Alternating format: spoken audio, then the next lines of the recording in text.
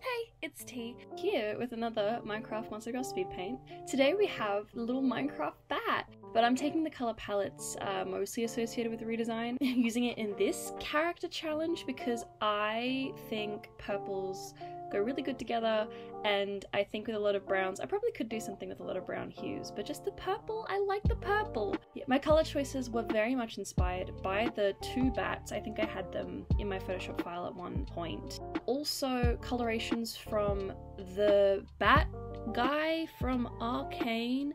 It's been a while, but I liked that design, and I think I stole the nose and the ears and the earrings, but they're really teeny tiny, so you can't really see them.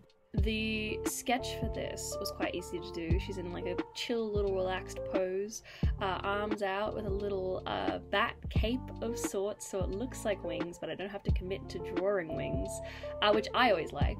I started this in February, so it's been a while, right? Little like slowly chipping away at it. And I like started the recording and I was doing the sketch, and then as I was putting all the files together, I couldn't find the sketch video, which it was horrific. I'm like, oh dear, like I really like the sketch, I want it to be included, like all blah, blah, blah, blah.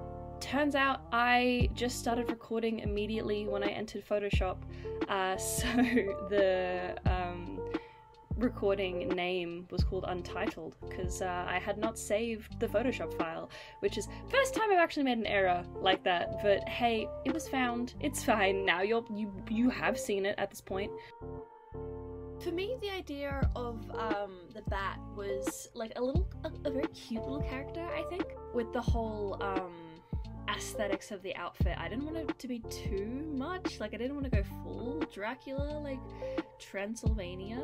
I've been seeing quite often and like in recent days quite frequently this like combo of like cute vests and button-ups. I'm not sure what it is, it's just I think it's just a lovely combo, so she's in that.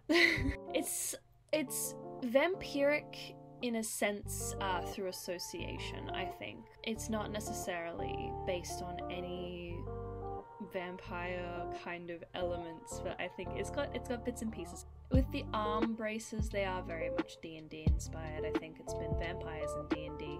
Her hair's just so fluffy, I love it. I think this was one of those ones where I was just drawing and I'm like, oh, it just felt like it makes sense. I'm not sure what those two kind of like long sections in the front are, but I think they work quite well. I'm not sure what they're called, but I like the kind of length they gave. Like, it's not too alternative, but it has that little, like, it's got a little bit of that vibe, which I love.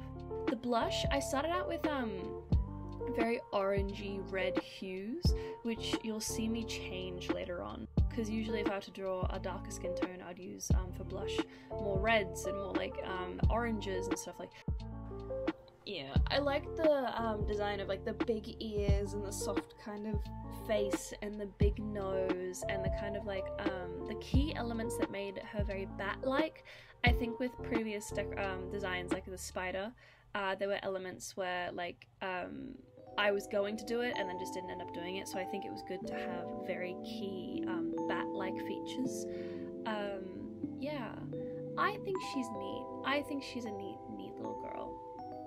I like her. I think she's cute. So yeah, that was the Minecraft bat. Let me know if you like the design, and in the comments below let me know what else I should do. Let me know who I should turn into a monster girl next. Thank you so much for watching, and I will see you in the next video. Bye!